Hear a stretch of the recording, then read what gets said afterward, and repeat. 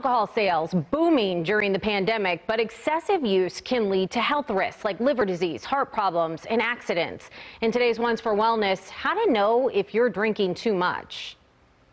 Whether it's stress, boredom, or loneliness. We usually ask our patients is, at any time in the year, have you ever had 4 drinks or more in a day for women or 5 drinks or more for men? We know the pandemic is prompting people to drink more. You intend to drink 1 drink rather than, but you end up drinking more. Dr. Akhil Anand is an addiction psychiatrist. He says it's a myth that alcohol is a stress reliever. While drinking can initially remove inhibitions, it may suppress negative emotions in the short term.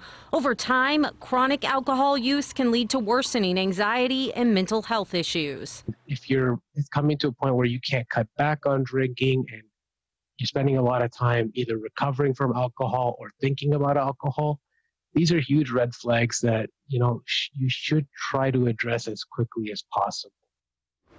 If you are concerned about your drinking or worried about a loved one's drinking habits, the doctor says to reach out to a medical professional by phone or virtually. There are so many online resources he says are available to help assess and manage stress and alcohol use.